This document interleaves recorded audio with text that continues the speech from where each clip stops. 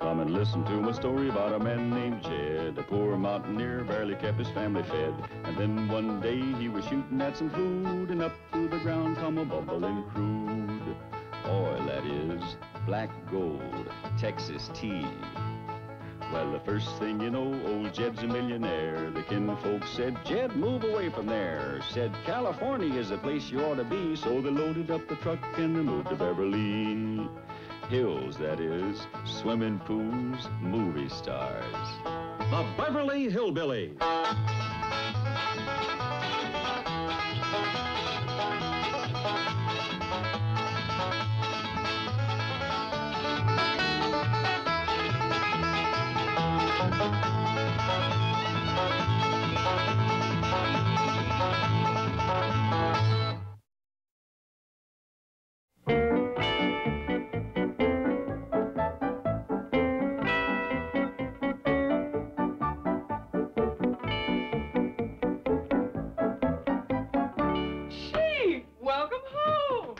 Thank you. Nice vacation? Wonderful. Tell me, how's my favorite person in all the world? Oh, Chief, I don't know what to say. Well, just tell me how he is. Mr. Clampett. Oh, fine. Granny and Jethro are on a little visit back to the hills. What? Oh, it's all right. Mr. Clampett is still here. And there's money? Still here. Ellie Mae's still here, too. Good. She's doing the cooking. Ellie is cooking? Yes. Well, quick, we've got to get up there. Why? Mr. Clampett might eat some. Sit down, Pa. Everything's ready. I've been cooking all morning. You have, huh? Yes, sir. I warmed up a big batch of pork chops and homemade biscuits and gravy. Well, let's see now. That's a pretty fair-looking done-to-a-turn pork chop. But that's a biscuit. This is the pork chops in this dish with the cover on it. How many would you like? Well, I believe I'll start out with a couple of these biscuits. You didn't set a place for yourself. Well, it's a funny thing, Pa. Being in the kitchen so much just kind of took my appetite. When I cook it, I don't care too much to eat it. I know what you mean. Well, would you like some gravy on your biscuits? I sure would, and this is exactly the way I like my gravy, thick and brown. That's coffee. Yes, sir. Cooked it in a pan because the coffee pot got clogged up with what I made for breakfast. Set up on you again, huh? Yes, sir. Ellie, you know, a girl as pretty as you oughtn't to waste your time cooking. I don't mind, Pa, now that I'm getting good at it. Well, I'll fetch you some gravy. Fine. Would you like it on your biscuit? All right.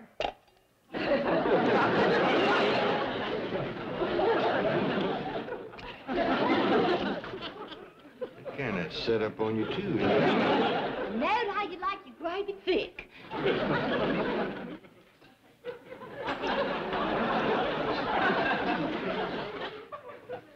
Pa, you sure put that away. Oh, yeah, I did. Well, that was some meal. I bet you're a dessert. Well, now, Ellie, I ain't really very hungry. Got chocolate sauce on it. Chocolate sauce, huh? Yeah, and I know how you like that. I do for a fact. Well, fetch it up. Well, doggy.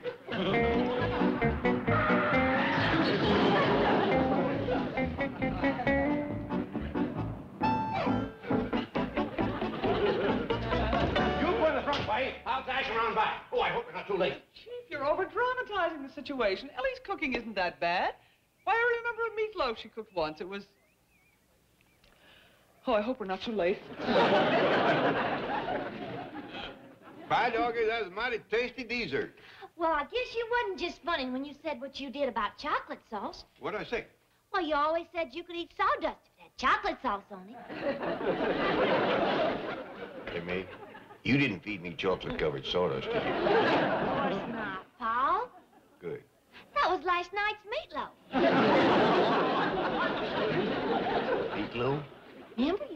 so good you was going to save it for tea service. This is much better. Am I too late? Afraid so. No, you ain't, Miss Jane. There's a whole dish of pork chops here. We got company. Why don't you run up and put on a nice, pretty dress? Oh, yes, sir, Pop. Mr. Krabs, are you all right?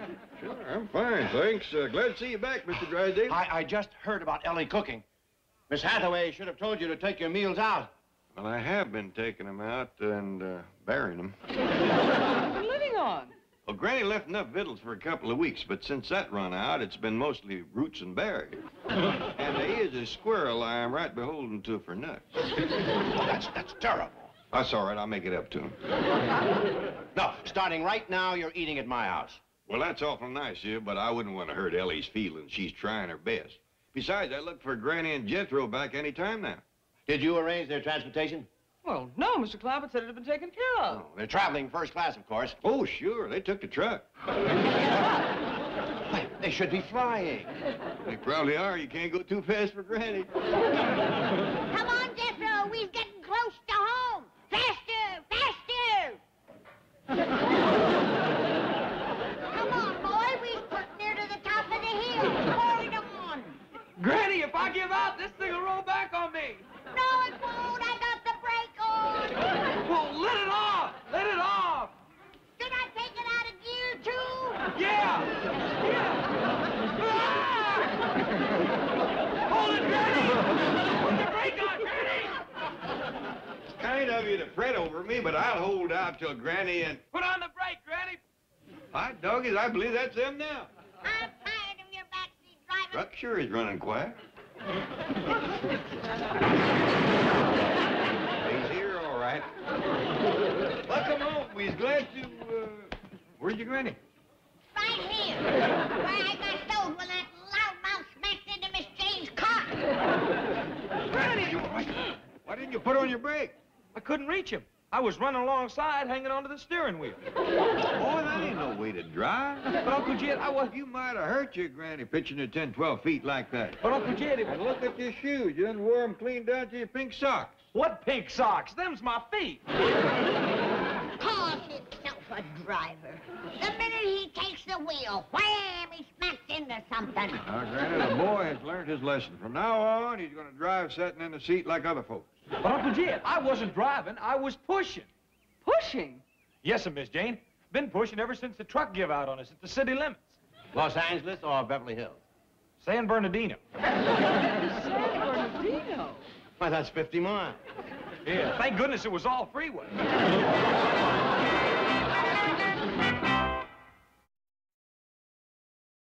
That's it. I set it right down there, boys. Thank you. Where's Jethro? He's going to finish unloading the truck, Granny. Fine, fine. Now, gather round. There's presents for everybody. Now, the first is for Ellie Mae. Oh, thank you, Granny. It's from your Aunt Pearl. It's a party dress. Pearl sewed it all by hand, every stitch. Earl's Modiste. Let's see it, Ellie. Oh, beautiful. It is for a fact, Ellie. That's a Pearl Bodine original. You won't never see another dress like that, no place. I believe you. It is absolutely fabulous. Run upstairs and try it on. Oh, yes, sir, Pop. Pretty, ain't it? Oh, it's absolutely fabulous. That Pearl is a genius. I'm glad to hear you say that, Miss Jane, 'cause Pearl sent you something, too. A dress? No, but it's a Pearl Bodine original. It's a hat. Here it is. Ain't that a world beater?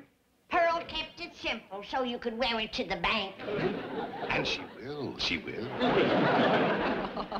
I don't know what to say. Right on, Miss Jane. Yeah, let's see what it does for you. Oh, well, my hair's Oh, a now, mess. come on, give us a treat. Rides a little low, don't you think, Granny? Well, Pearl didn't know her size, but she can pad it out with tissue paper. Well, it is lovely. I'll write Pearl a note and thank her. You know, Mr. Drysdale, Pearl has never made nothing for men. Oh, what a shame. Until now. She has took up making hand-painted neckties. One for you, Mr. Drysdale. And one for you, Jet. Doggies. Did Pearl paint this? She sure did. Free hand. No tracing or nothing. And you don't have to worry about getting caught in the rain. That is genuine outdoor barn paint. It's well, she shouldn't have done it. Pearl has a favor to ask of you. She has? Well, you see, she's right anxious to know how city folks takes to these. And she'd like it a heap if you'd wear yours to the bank. Oh, you will, you will. Will you? Granny, you're embarrassing Mr. Drysdale to ask him a question like that. He's our friend and our neighbor. You know he'll do it. Sure, of course. Well, Miss Hathaway, we'd better be going. Oh, just a minute. I got another present I brung you. I picked it out myself. It's for your office. Souvenir. Snyder Swamp. That's the big health resort back in our neck of the woods. Folks come from miles around to take the cure. Cure for what? You know, Jen? No, but it must work. Nobody ever comes back. Well, thanks again for these lovely gifts. Oh, yes, indeed. Glad you like 'em. Don't you want to see what else I brung from home? Another time, Granny. Oh, would you leave the door open, Miss Jane? I gotta ask Granny where she wants her sorghum. Is that thing full of sorghum? Oh, yes, sir. 60 gallons. It must weigh a ton. Oh, no, ma'am. Only 600 or 700 pounds, but it's kind of clumsy. And I'm pooped from pushing that truck. There it is, Dad. A telephone.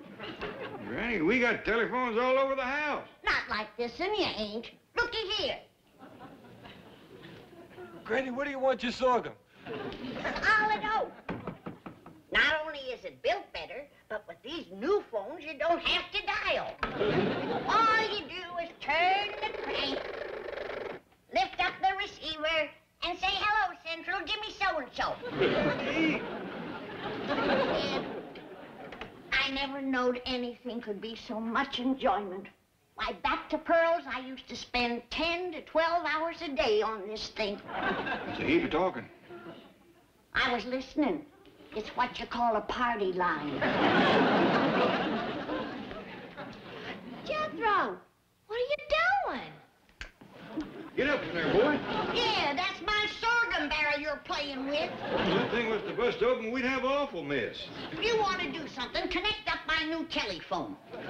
Did Jethro do that? He took it down at Pearl's. How do y'all like my party dress? Oh, ain't you pretty? What Pearl can do with a needle and thread just ain't to be believed. We gotta have a party so Ellie can wear it. Quick as I get my new telephone connected, I'll invite everybody on the line. Hear that, boy? Hurry up. I thought I told you to get up from there. Come on your feet. Looky that. He's done wore himself out playing with that heavy barrel. You'd be tuckered out after pushing a truck 50 miles on the freeway? Well, we stayed pretty much in the slow lane. Okay. All right, no more playing. Take that barrel around back and connect up my telephone. Oh, Granny, I'm plumb spent. I can't move a muscle till I have some victuals. Well, come on, Jethro. I'll make you a meatloaf. Never mind, Ellie. I just got my second wind.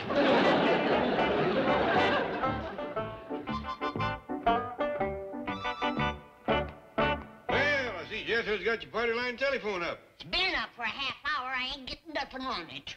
Let me see.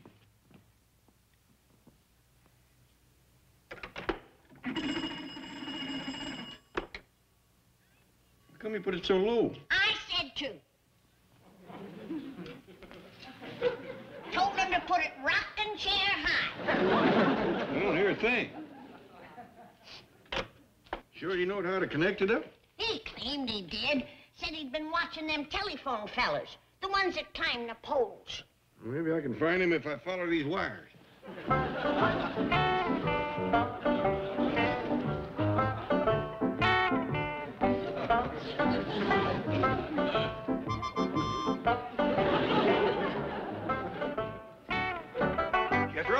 Yes, sir. Granny's waiting for you to hook up her telephone. Yes, sir, I know. Reckon you can climb a pole with all them tools on you? Oh, yes, sir. You see, them telephone fellows got great big old spikes strapped to their boots. You got some? Yes, sir. Well, what are you doing standing there? Trying to pull them out of the ground. Hit a soft spot. Sunk into the handle. Is them my good potato fork? Yes, sir. Hold still, I'll cut you loose.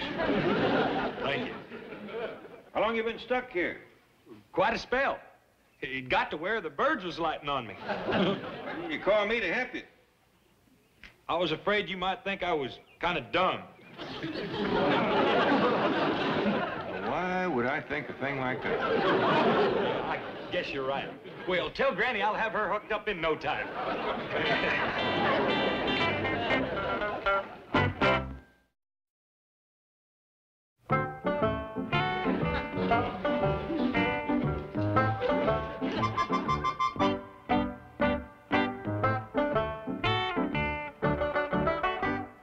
Who are you talking to, Granny? Ain't talking to nobody.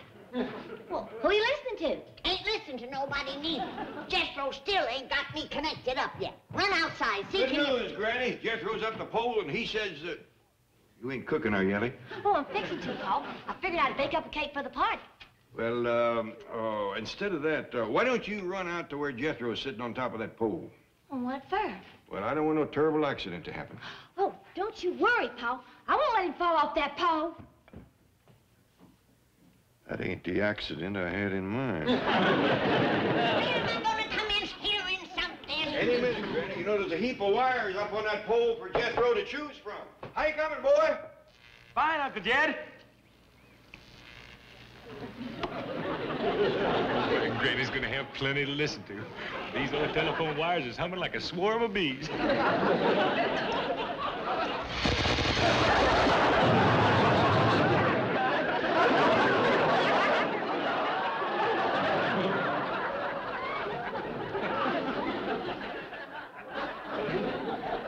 Granny, I don't know what you heard, but it must have been an earful.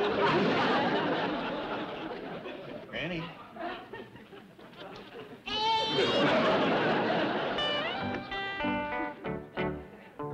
Excuse me, Chief. Just a minute. Now, look, Margaret, I don't care how long the electricity has been off. I can't fix it. Call the power and light. My wife says the whole neighborhood is... Get that nightmare off your head. Rabbits are on their way up. But, we're time. Put mine on. Here. Can we come in? Well, look who's here. We were just admiring our beautiful gifts. Well, we're glad you like it. Oh, now, what can we do for you? Well, it seems that Granny here come back from the hills with a powerful hankering to have herself a party line telephone. A what? A party line telephone. A party line telephone? Jed, ask him about the party line telephone. I just did, Granny. Hey! Yeah, I just did. Did what? Ask him about the party line telephone. Well, if you won't do it, I guess I'll have to. I'd like to have a party line telephone. Has something gone wrong with Granny's hearing? Yes, ma'am. You see, Pearl give Granny her telephone, but Jethro must have hooked it up wrong because it blowed up in Granny's ear. Jed, tell him what happened to Pearl's telephone. I just did. Eh? I say, I just did. Did what? Tell him what happened to Pearl's telephone. You see, Pearl give me her telephone, but Jethro must have connected it up wrong, because every time... Granny, I told him. Eh? Mr. Clem, explain to us what happened with Pearl's telephone. That's it. That's what I want. Can you get me one? It's sure pleasure a heap. Well, I'll do my best. What'd you say? He said he'd do his best. Eh? His best. Yeah. Looks real nice with Pearl's top. But what about the telephone? He'll do it. Okay. I'll do my... Good. Thank you, Mr. Drysdale. And I'd like about 10 or 12 parties on the line. And see if you can get me Pearl's old ring.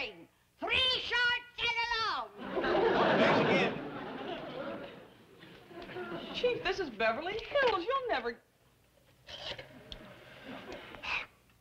Oh, connect me with the telephone business office, please. This is the home of private phones and unlisted numbers. You'll never get the Clampett's a party line. Don't worry. The right threat can accomplish miracles. You're going to threaten the telephone company? No, I'm going to threaten you. Get them a party line or you're fired. Hello? That's a nice little walk down to the bank and back. We ought to do more of that, don't you think? You know, Dad, that's a nice little walk down to the bank and back. I think the exercise helped my hearing. Yeah. Eh?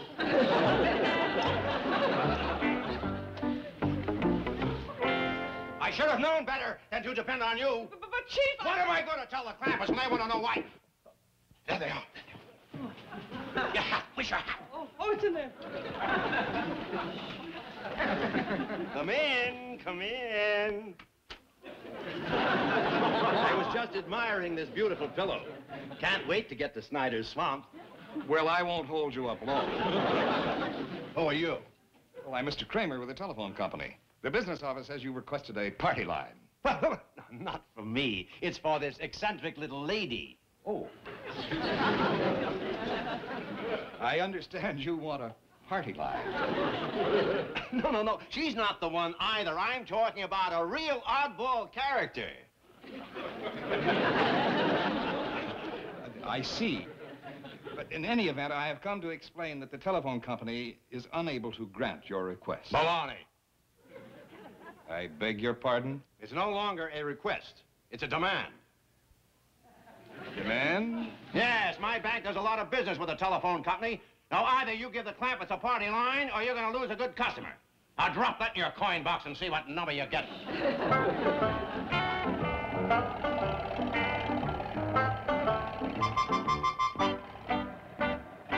Y'all wait right here while I go fetch Mr. Drysdale. And Granny, I'd be much obliged if you'd stop your belly aching. Seems to me we got a whole heap to be grateful for tonight. Name me something. Well, Mr. Drysdale taking us all out to supper. Yeah, we won't have to eat Ellie's cooking. And Jethro's got the truck running again. You got your hearing back? What good is it? I ain't got no party line to listen to. Granny, don't you be throwing that up to Mr. Drysdale. He done his best. He went right to the wall for you. Don't you mean-mouth him no more. Mr. Drysdale, he don't know nothing. Mr. Drysdale, we ready to go to supper? Oh, good. I'll have Miss Hathaway check our reservations. Well, I didn't see her in her office. Well, she's filling in on the switchboard. Oh. Well, we sure do want to thank you for the scrap you put up over Granny's party line. My pleasure. I showed the telephone company they can't push Milburn Drysdale around.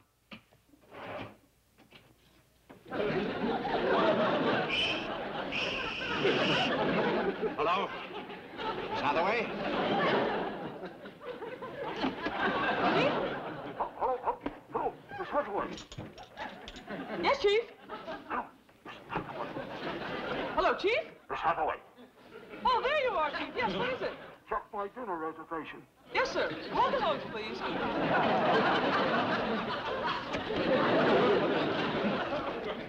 Great little system. Saves a bundle. The only thing we haven't licked is long distance.